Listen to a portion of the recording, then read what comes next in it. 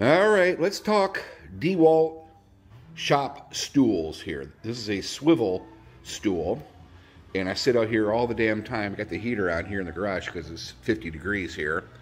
Anyway, long story short, this thing is just grinding like the bearings are catching or something.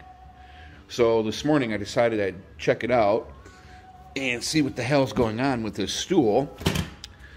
And let me put this thing upside down. And what turns out is that these were all loose. These aren't the original bolts. I'll show you in here what the original bolts look like, but they were all loose. This is what it came with. These cheap frickin', I don't know, soft. I mean, they don't have any weight to them. They're all kind of stripped out, right? And luckily I had some metric bolts that fit in there nice and good and tight. I think the nut is fine. It's just that the bolt stripped out. Now the problem I'm having is that, as you can see, there isn't much distance between the bolt that mounts to the stool and then the bolt that mounts to the actual seat portion. And now it kind of catches.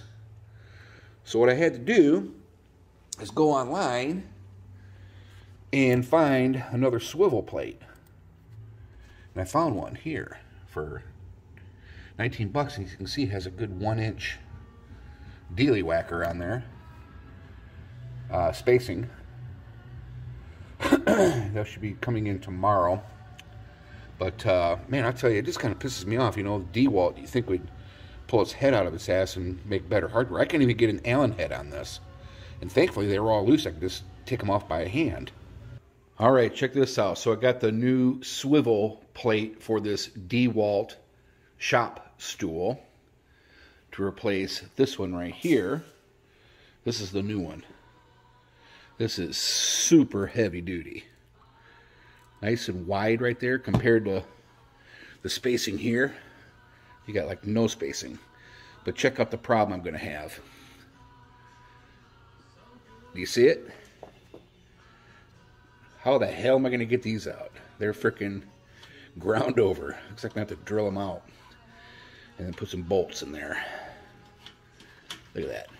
It's fucking crap. This. Heavy duty. Heavy duty. Alright. Wish me luck. Alright. Winner chicken freaking dinner. So I got the new swivel plate put on the DeWalt stool here, and I didn't have to drill out these bolts right here that go to the stool frame. Thank goodness I didn't have to do that. These are the ones that I had to take out. They were so freaking loose that I just used some channel lock pliers and got them out just fine.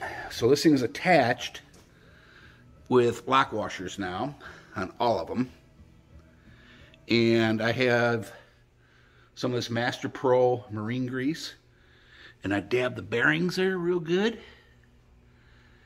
Another good shot, and this thing's freaking great now. A little stiff, but you know what, when you sit on it, it has great freaking movement. This is the way it should have been made. This thing is bent. This is the original swivel plate. You look at that. Can you see the bend? It's freaking bent.